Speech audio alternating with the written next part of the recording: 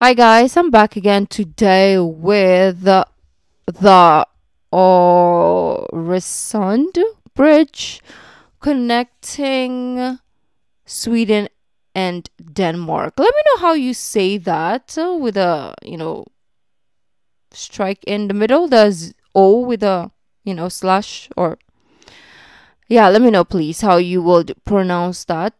Thank you very much. But yeah, before we do start, if you can subscribe, click the bell button, and let's find out about this bridge. Episode of Mega Projects. This one, oh my. How do What? you pronounce an O with a slash through it? That's what I said. Thank you. At least he's gonna tell us. Thank you very much. I thought he was. Anyways. Help me out, pronunciation wizard. Øresund. Øresund. Øresund. Øresund. I'm sorry. I'm trying my best. Øresund Bridge. That's what this video is about. Øresund. Let's jump in.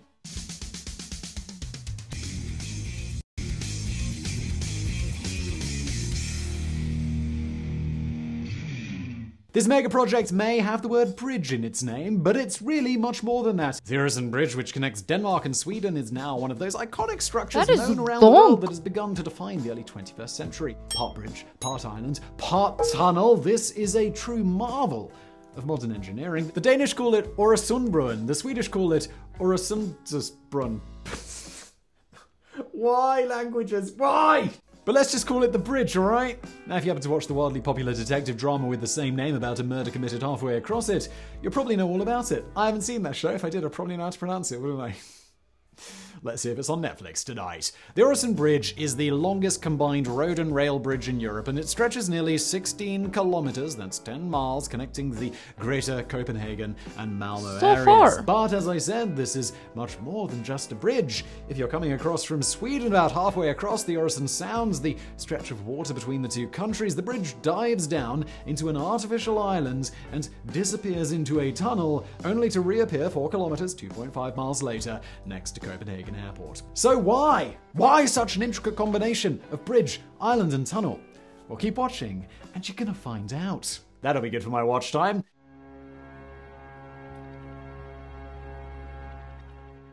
Let's just say from the outset here, there are few pieces of engineering around the world quite as spectacular as the Øresund Bridge.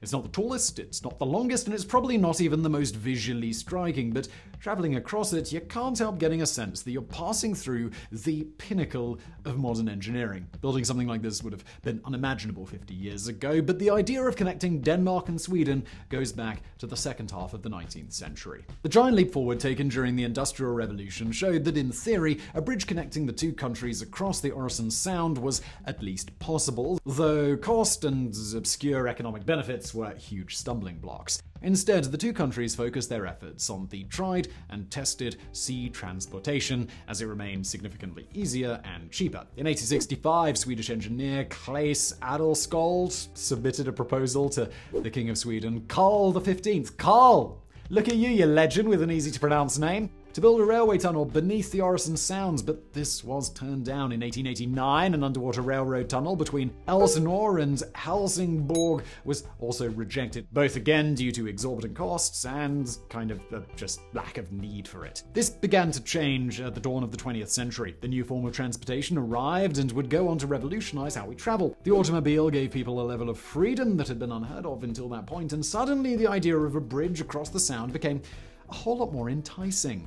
During the 1930s, there were serious discussions surrounding the project involving some of the leading Nordic engineers at the time, but as you probably know, the 1930s in Europe started to go downhill fairly rapidly, and both governments made the quite sensible decision that with the build-up of arms throughout Europe, it probably wasn't the best time to begin a giant construction project. Discussions picked up again in the 1950s and rumbled on for the next few decades, but vehement opposition from farmers, environmentalists, and eventually both governments appeared to torpedo the proposal once and for all. By the early 1990s, things had changed. The collapse of the USSR offered a glimpse of a tighter global connectivity, and there was also the fact that both Denmark and Sweden were in the midst of serious financial crises. So what better way to boost the economy and encourage trade than building one of the world's greatest engineering projects right on your doorstep? In 1991, both the Danish and Swedish governments issued a bilateral agreement on the building of the Øresund Bridge, and 120 26 years after the first proposal was submitted,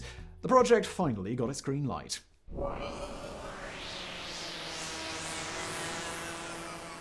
But there was, of course, a long way still to go. Several factors meant that simply building a massive suspension bridge across the Øresund Sound was out of the question. Its proximity to Copenhagen Airport meant that tall man-made objects were seen as far too risky. After all, the last thing you want after building such a superb structure is for a plane to smash into it in thick fog. But the bridge also couldn't be too low, as the Sound sees heavy boat traffic. The second issue was how to combine a road and rail connection. Your traditional cable suspension bridge often looks wonderful, but it's normally far too shaky for trains that rather annoyingly prefer a nice, flat, vibration-free surface. Stupid, annoying trains. Whatever design would be used, it would have to stretch the boundaries. Now there's so many A design contest was initiated components both as a way of garnering a wide selection of ideas, but also to gain plenty of publicity. The final design was composed of work drawn from Jørgen Nissen and Claus Falber Hansen and Ove Arup and partners and Niels Gimsing and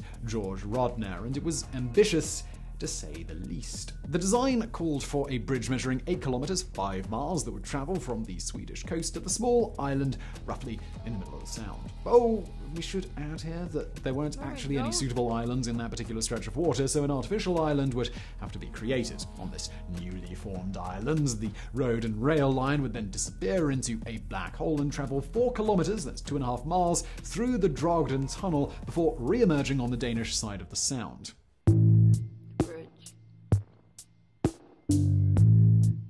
The most visually impressive section of the Øresund Bridge must be the bridge itself. To be fair, that's probably because you can't actually see the rest of it. As I mentioned earlier in the video, a transitional suspension bridge would have been unsuitable for train travel, so designers went with a cable-stayed design which can transfer the massive weight through multiple cables back to the main towers. The bridge consists of 4 main support towers, each 204 meters, that's 669 feet high, equivalent to a 60-story building, and has 160 separate cables. Its towers are completely unconnected from one another, a design feature chosen so that in the worst-case scenario that a plane was to hit one of them, the bridge would in theory remain standing. A 4-lane road passes along a horizontal girder that runs the length of the bridge with 2 railway tracks running beneath the road. The height of the bridge leaves 57 meters, that's 187 feet of headroom for shipping to pass under the main stand. The 4 support towers are connected to giant foundations. I didn't realize the insanity until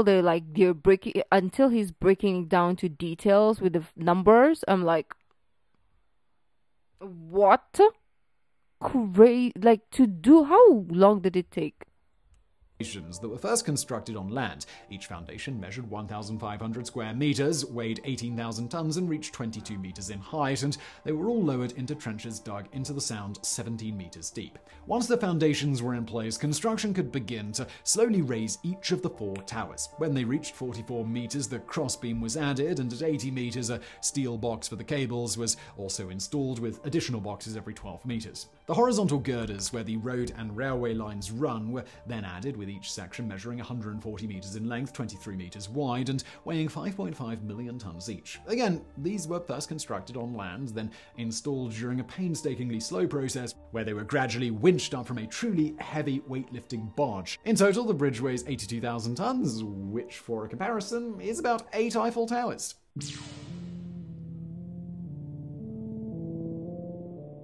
In August 1995, dredging work began in the Øresund Sounds that would eventually create the artificial island of Perbeholm. The island was formed almost exclusively of dredged seafloor material, which is great if you simply want to build a landmass that can accommodate people in small structures, but made drilling a tunnel through it absolutely impossible, and we'll get into a bit more detail on that in the next section. Now, the first step was to build a perimeter that the island would eventually fill, and to do this, 1.8 million tons of large quarried stones were brought in from Sweden. This perimeter was carefully set using GPS and measured 12 kilometers in length when completed.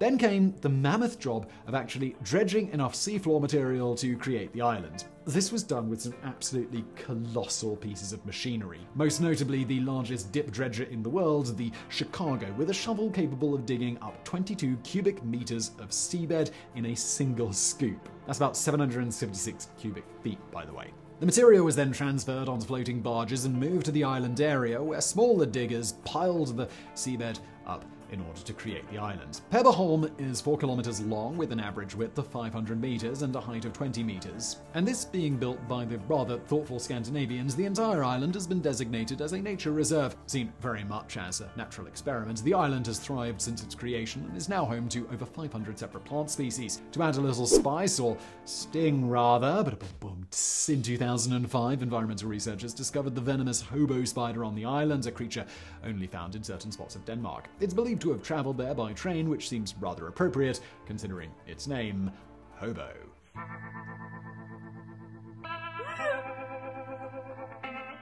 As I just mentioned, the fact that Pebberholm was built entirely with seafloor material meant that engineers needed to find another way of inserting 4 kilometers worth of tunnel under the Øresund Sound. The word inserting might sound a little strange when talking about a tunnel, but essentially that's exactly what happened. With tunneling out of the question, the Drogden Tunnel was actually formed of multiple concrete tunnel segments built at a Danish facility that were then placed inside a tunnel trench that had been dredged from the Danish coast to the island of Pebberholm in the middle of the Sound. This trench was 11 meters deep, 46 meters wide, and had a total of 2 million cubic meters of seabed excavated from it. To kill 2 birds with 1 stone, or several billion stones if you really want to be finicky, the material removed from the trench also made up part of Pebberholm and was transferred there via purpose-built pipelines. The 20 segments were outrageously big, each measuring 175 meters long, 38 meters wide, and 8.5 meters high. They included 5 tunnel sections, 2 for cars, 2 for rail transportation, and 1 for emergency use. Each piece weighed a massive 55,000 tons, that's 4 times the weight of the Brooklyn Bridge in case you're interested, and also included 40,000 tons of reinforced steel bars which acted as the frame, which was then filled with concrete. All 20 segments used a combined 7.5 trillion litres worth of concrete, that's 1.9 trillion gallons, which is enough to build a pavement round the entire Earth twice. The segments were all sealed shut, which allowed them to be floated out into the Sounds. I know this sounds unbelievable, but it did really happen. They were then lowered into the trench with the entire stretch then backfilled to create a tunnel that hadn't actually been tunnels, if I'm making any sense here. I think I am. And perhaps unsurprisingly, considering the complexities, it was while building the tunnel that the project faced its most dramatic moments. An eagle-eyed worker on one of the barges suddenly noticed something metallic in a pile of rock that had been brought up from the sea floor. Taking a closer look, he was horrified by what he saw. The Chicago had dredged up an unexploded bomb from World War II and had dumped it unknowingly on the barge. Miraculously, it hadn't gone off and the site was quickly evacuated. The Danish Navy was called in to defuse the bomb and everyone breathed a sigh of relief. But things went over. Another bomb was soon discovered and the decision was taken that no area could be dredged until it had been swept for bombs first. Astonishingly, a total of 16 Allied bombs from the Second World War were discovered during the construction of Øresund Bridge, but fortunately, all of them were defused safely. Just imagine that they didn't even do this project, and then one day something will trigger it out of nowhere and it just goes off. So, I mean, it's in the sea, so would it be better if it went off underwater, right? But I mean, it's good that they defused all 16 of them, but just imagine what it would have happened. I don't know if it's wouldn't to make I don't know the effects. Let me know.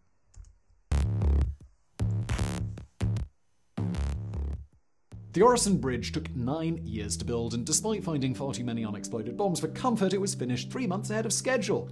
Rare on mega projects. It officially opened to the public during several open days between the 9th and the 12th of June in the year 2000 and was inaugurated with plenty of gusto on the 1st of July of that same year. It cost a total of 30.1 billion Danish kroner, about $4.5 billion at the time, which equates to roughly $6.9 billion today. Broadly speaking, the Øresund Bridge has been a great success, and in its busiest year in 2017, on average, just over 20,000 cars passed over the bridge every day, and roughly 14,000 rail commuters passed across the Øresund Sound. Since its opening, nearly 250 million people have crossed the Øresund Bridge either by car or rail. It is, however, not cheap to drive on. The toll cost for a single trip currently is $50, though there are considerable discounts for frequent users. With this kind of pricing, it's not surprising that the bridge will have effectively paid for itself. I took a bus from... I mean, that is a different country, so it makes sense. Like, it's like a plane ticket, I guess. Because if I took a bus How much is $50? It's 2,500, let's say. If I took a bus going to Manila, coming back to to where I live, it's gonna cost me the same amount, to be honest. I mean, if you take the deluxe bus, like the non-stop, yeah, it will cost probably around that. It will be like $40, right? But it's the same, so it's fine. This is like literally another country.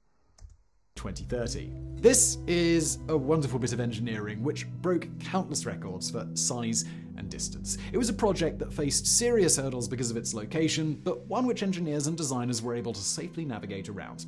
As I said right at the start of today's video, this is one mega project that really gives you a sense of grand achievement and where humans have pushed the boundaries of what's possible. And as we've seen, this is a bridge that's so much more than just a bridge.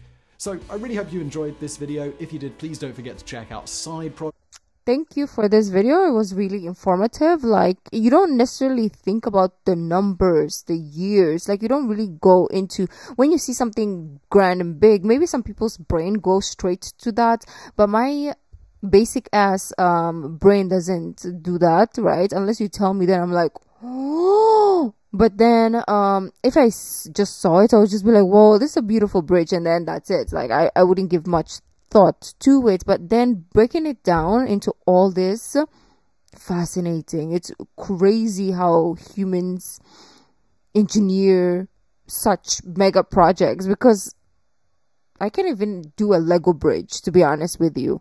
Like, it will take me like 5 years to construct a Lego bridge. So the fact that some human beings have the capacity to think this and to do it is props to you. Props to you. Well, thank you guys for joining. I'll see you guys tomorrow. Bye.